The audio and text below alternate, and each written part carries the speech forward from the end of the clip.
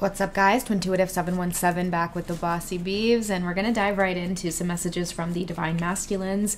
Maybe it's the title of the reading that's already resonating with you.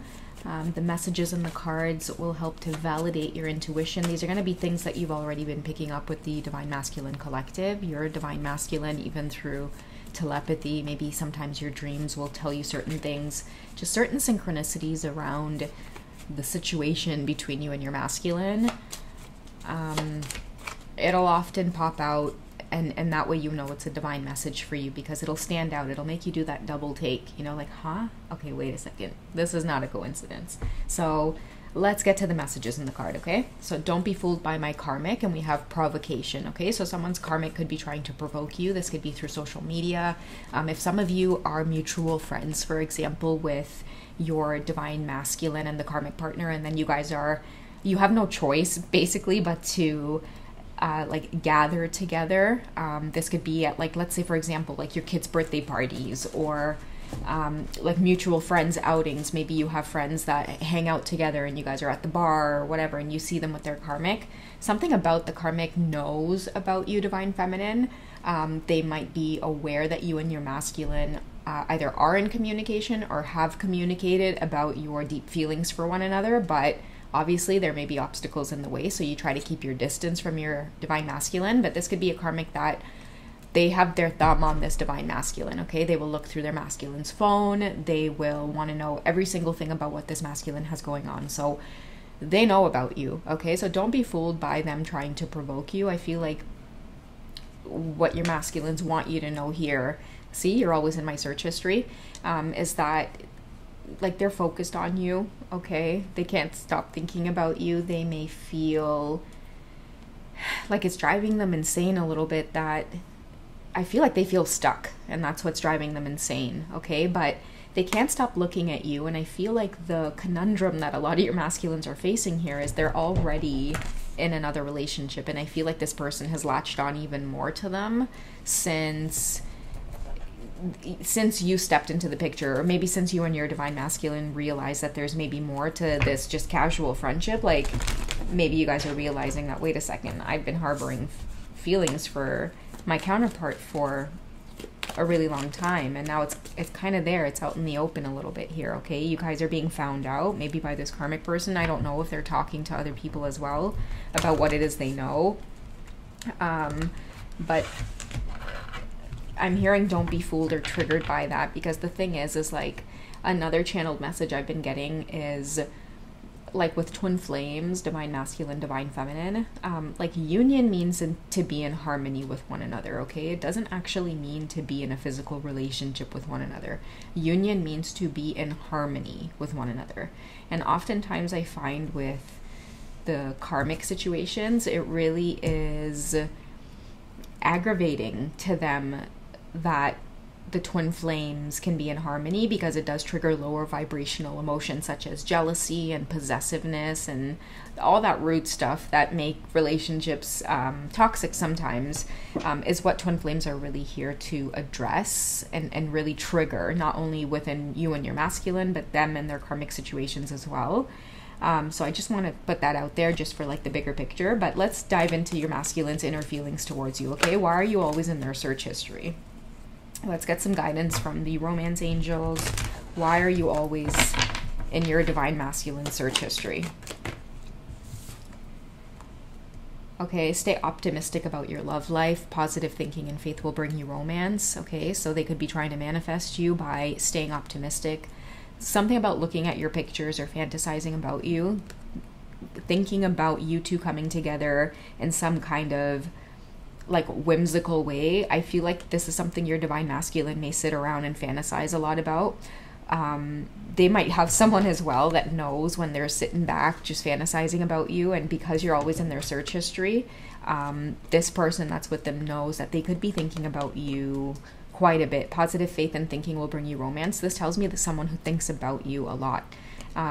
There's the optimism is created when they look at your pictures. Something about you too makes them feel like they could actually be in a authentic romantic relationship. Okay, I think that is what is really pulling on this masculine right now, is that why does the vibration between you and the person they're with feel so different? And the divine feminine's presence, I feel like, is awakening this change coming from the masculines, okay? We have keep an open mind. Your soulmate may differ from your usual type and expectations. I feel like that's why you guys have been friends for a really long time, because, or just like mutual, or because, you know, you could be with someone as well who's very similar to you, divine feminine, and maybe your masculine is with someone who's very similar to them. But I'm hearing keep an open mind because you two are exactly each other's type. Okay, and we have chemistry as well. There's a strong magnetic attraction here. It's the very difference between you that's attractive or sexy to each other.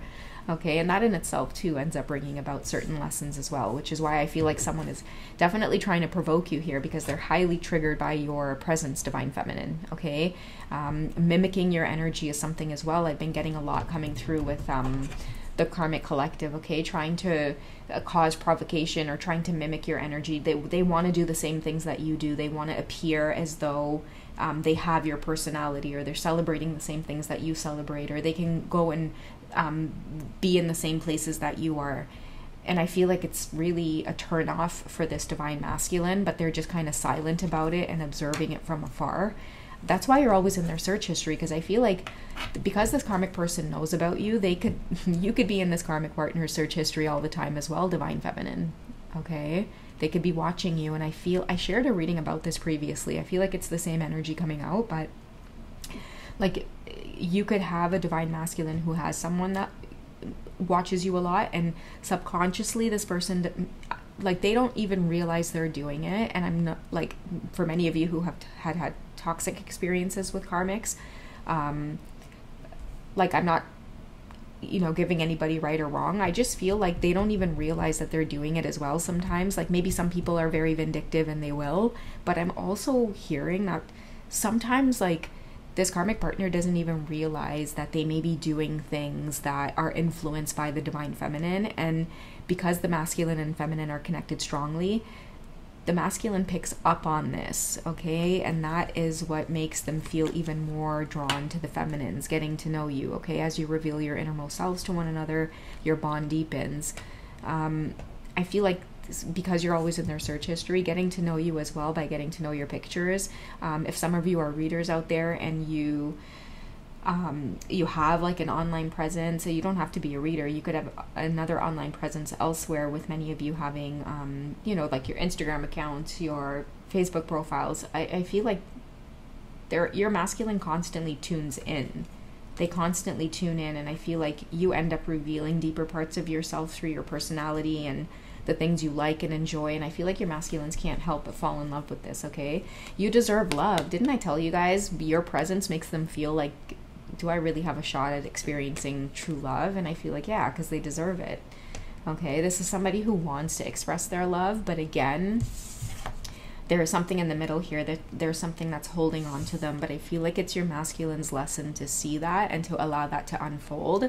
But for the most part here, I do feel like it's a confirmation for many of you who suspect that this is exactly what's going on, and I feel like it is. They're getting closer and closer to doing this, expressing their love, okay? Go ahead and make the romantic gesture.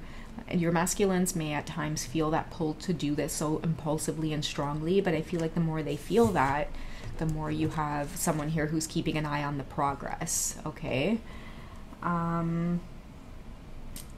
All right, let's get your masculine's best course of action towards you at this time, divine feminine. In fact, before I do the tarot, actually no, you know what? I'll go with my first instinct here.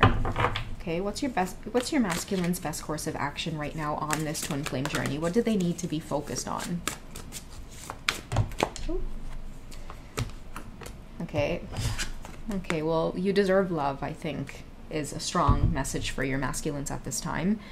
So it's to really sit with that knowing, and also to take action on that knowing, okay? So for the masculines, you deserve true love, okay? Because I'm getting also too, like with a lot of your masculines,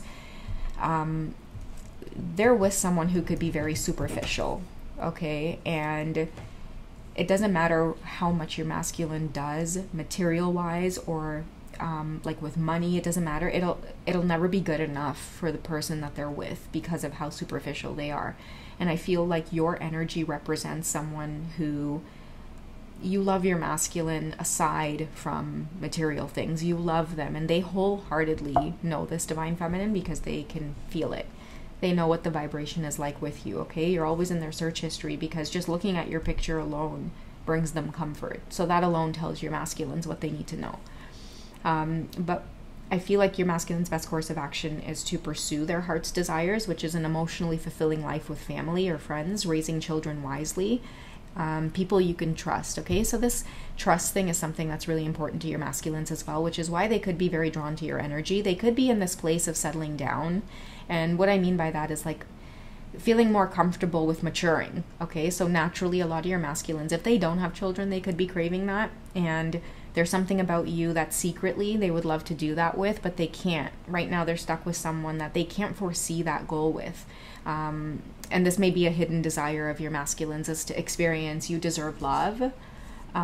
You're lovable with your 10 of Cups, okay? I'm also hearing too for the divine masculines, it's like a lot of them may secretly crave what it's like to know the love of a child, or to have a child love them or call them, you know, father, like dad. I feel like a lot of your masculines are craving that experience, okay?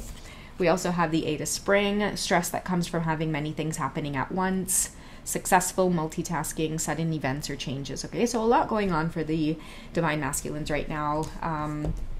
Maybe a lot of big changes. I did talk a lot about in the last reading that many of them may be going through a lot where, you know, big changes are happening. Promotions, buying a new car, moving into a new home, the birth of a child, you know, for some of you who have masculines in those situations. You know, these big things are happening, but there's also the sadness that many of them are feeling because I feel like they could be lacking someone that they truly wish to enjoy that family experience with and true love, okay? So let's get the feminine's best course of action, and then I will wrap up the reading, okay? What is the divine feminine's best course of action here when it comes to this divine masculine who has you deeply in their thoughts? Okay, so we have the 4 of Autumn. Manage your resources wisely, achieve a balance of how you spend and save money, help out those who are less fortunate. Okay, so I feel like a lot of our divine feminines, part of why your masculine may watch you is, again, you could be somebody that they see themselves having far more stability with than somebody else. You could be more balanced in the way that you spend and save. You would be a good equal partner to somebody. Your masculine could be with someone as well who relies on them solely to go out there and, you know, really do the brunt of it. And on top of that, they're maybe non-appreciative or non-supportive at times. Okay, very superficial energy, and your best course of action is to remain in this very focused energy when it comes to your resources, okay? Because this is something that someone may admire about you. We have 10 of Pentacles, 10 of Autumn, stability, and then we have completion here with the divine feminines.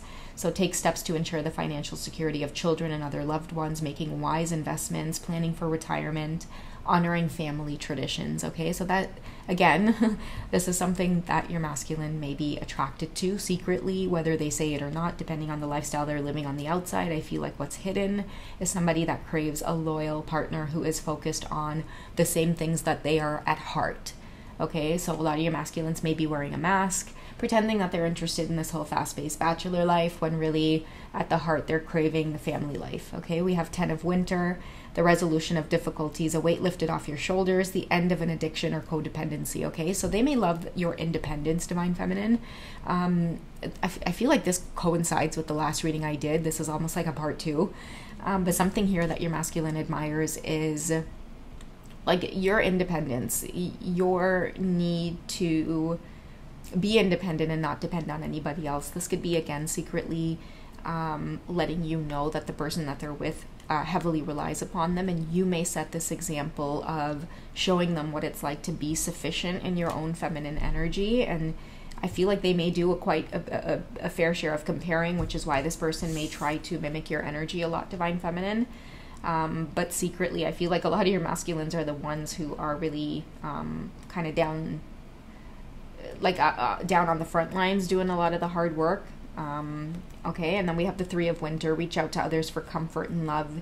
You will grow stronger from this situation. Sadness that heals with time. Okay, so I feel like moving forward, divine feminine, A lot of you could be releasing your divine masculine as they maybe choose to stay in the situation. And because I do feel like with the 10 of winter here coming up, this could be the completion of the journey. Like I said, many of you are closed off and guarded to the connection because you want the sadness to heal.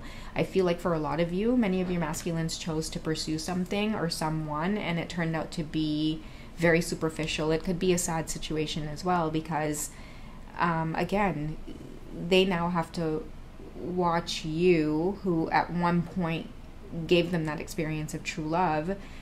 If they've chosen, again, the materialistic path, the 3D path of validation, constant validation, then you've got to move forward, I guess, divine feminine, let it go, detach. Okay, but this will help you heal some of your own attachment issues and a sense of community. You will grow stronger from the situation in terms of being able to let go. Okay, because a lot of you, by letting go, you're seeing that you're finding the end of difficult situations, maybe being codependent on the connection with your divine masculine, waiting for some kind of union or waiting for some timeline. I did mention as well in the past reading that union is really twin flames being in harmony with one another. So by detaching, the sadness will heal. And then when you learn forgiveness for your divine masculines, being in harmony with them is just being happy for them wherever it is they're at, and vice versa. They learn to just be happy for you wherever it is you're at versus constantly trying to be in this competitive energy. Okay, so a lot of letting go for your divine masculines, I feel, but in their karmic situation. But in order for that to happen, the divine feminine has to let the divine masculine go. All right, guys, so it doesn't mean it's the end of the connection. It just means it's the end of like a cycle. That's why we're getting the 10 here. Okay, we have the 10 of summer, 10 of cups, 10 of winter, 10 of swords. All right, so that's what I have for you guys. Me and Saucy love you. Take it easy, and we'll catch you guys in the next one. Okay, bye.